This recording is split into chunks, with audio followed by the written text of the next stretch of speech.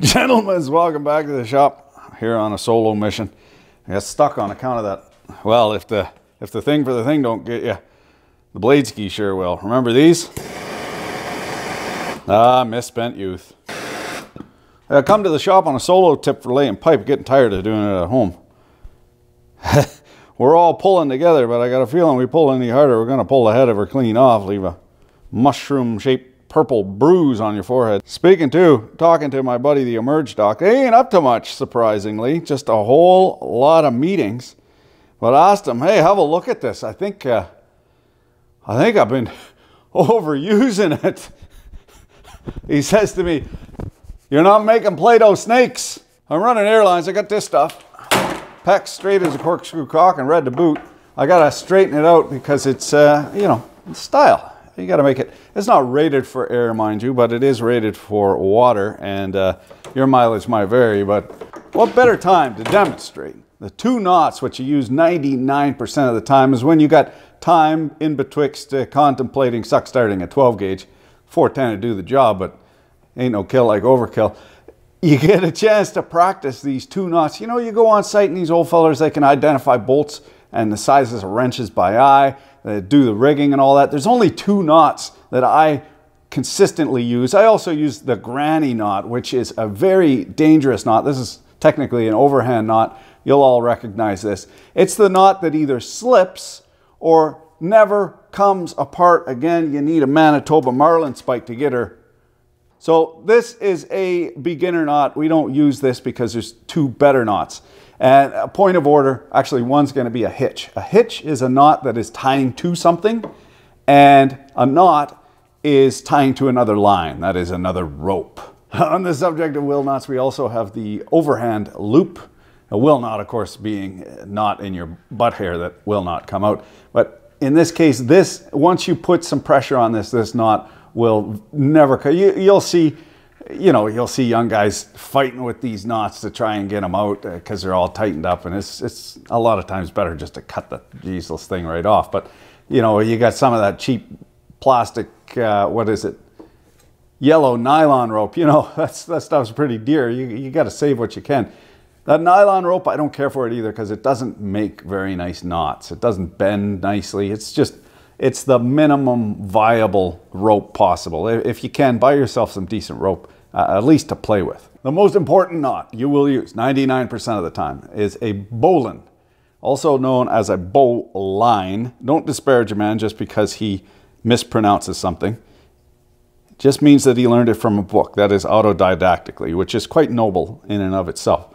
You have a look at that.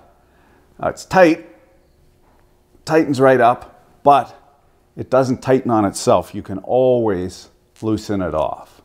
I gotta stop here. I would like to say that this is premeditated. However, you will not find a larger group of pedantic bores than weekend warrior knot tires and gun nerds. So this perfectly illustrates, however, the real power of the bowline is that you can fuck it up and it just turns into another knot. So what I was tying there was actually called a Cossack knot. And if you mess it up, so I haven't told the old bunny joke since I ended up with a gin Caesar dripping down my face with my pockets turned out. Here's the little story about the bunny. Of course, because we're humans and we have millennia of oral history, we remember things quite a bit better when we tell stories about it. Here's the tree. Under the tree is a bunny hole. The bunny pops its head from under to top, or is that from top to under? From under to top, I believe. It's going to work out anyway. Then goes right round the stump of the tree, sees something, and back in the hole. And you just pull it like that. Now you see what happened there. There is a possibility with the bowline that the tag end works its way out or it's not long enough. So the knot I was actually doing was called a Cossack knot, or a cowboy, a Sitka knot, or a Sitka, there's a whole bunch of names for it. But the real beauty of the bowline is that even if you fuck it up, you know, you're not going to tie this every day. If you tie it every day, you're going to get it right. But if you go months in betwixt the between of tying the thing, and then you go to pick it up and you tie it, it's still going to work. As long as it bites, it's still going to work. So I'll demonstrate the Cossack knot here. Just like that. And that still tightens right up, and you'll notice the tag end is outside of the loop. So the real power, I would say, of the Bowline is that it's so Jesus easy to fuck up, but it still is a perfectly cromulent knot. I call this a Dutch bowline as well. Apparently because this could get a whole bunch of North Sea ice on it and you'd still be able to extricate it out of the loop. That was the bowline. 99% of your needs right there, unless you're trying to impress the ladies' auxiliary at the sailing regatta. This here is going to be a hitch, and I've heard it referred to as a timber hitch, which is a little bit more complicated of a thing, but this is a marling hitch. Marl as into knot up, and a hitch, of course, connects not to the line, but to an object. Now, this is very slippery, and this will be very hard to pull taut to get the twist out of her, but I'm going to show you this very useful knot, and it's super, super simple. We use the much maligned overhand knot, and we just use a treble of them. There's the overhand knot. We move down a little bit. We use this for pulling cables, pulling long hoses, pulling anything that's an oddball shape works a treat. Granted, this is the worst case scenario. The OD of the pipe is pretty close comparatively to the OD of the, you know, it's small and the rope is fairly large compared to this diameter. Also, it's self-lubricating, plastic on plastic. Now you can see if it's gonna jiggle around, this is just for a pull, mind. This is not to make it last forever. But if it's jiggling around, it is gonna walk on you. There's a little trick we can do here. We take some Elec Chicken's tape. Now through every successive overhand knot, there's less and less force on this back end. This is just to anchor it so that it bites.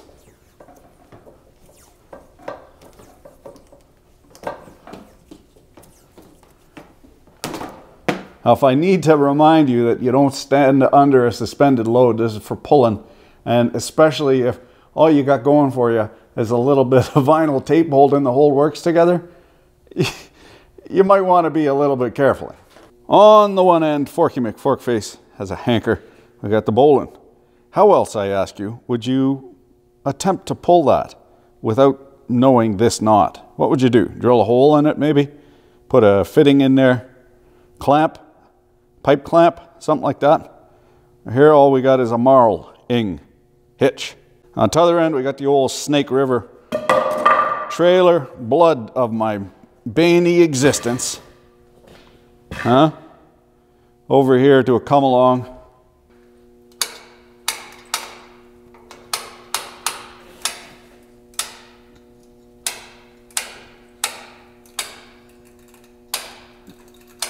It's about as tight as I want to go. Twang! You got a high C happening. Check out the catenary on that. Poing. Not teabag. What's happening is starting to squeeze this so that the material is failing. And of course, it's not going to be the knot that fails. The trick is to get this tag line bit in enough so that this guy doesn't move, and then this guy doesn't move, and this guy, and it just squeezes harder and harder and harder. If you had a material like wood or something, you know, something with a little stiction to it like steel, you wouldn't need to do this, but being as how it's plastic on plastic. You see this end just had the wee tagline on there, so I had to take a second kick at the cat. Don't neglect, if you're pulling wire or cable or something like that, that it's got lubrication, some wax on it from the vulcanization process when they spit it out of the factory and it's jacketed in lead in order to vulcanize it. There's some talc and some wax and shit, all kinds of stuff in there from the process. Makes it more slippery. A parting word of knowledge from someone what taught me this a long time ago, a rigger. I'm going to teach you now, each one teach one type deal. If you got to look at it. If the thing fails, what is it going to hurt? You got to consider that. And if a person or whatever is going to get hurt, then you need to increase the chooch factor to make sure that it doesn't fail. So the overhand knot, which we all use, we use as a crutch, forget about it. Use the Bowline. Unless we're doing a marling hitch. And then the overhand comes in mighty handy. So thanks for watching. Keep your dick in a vise.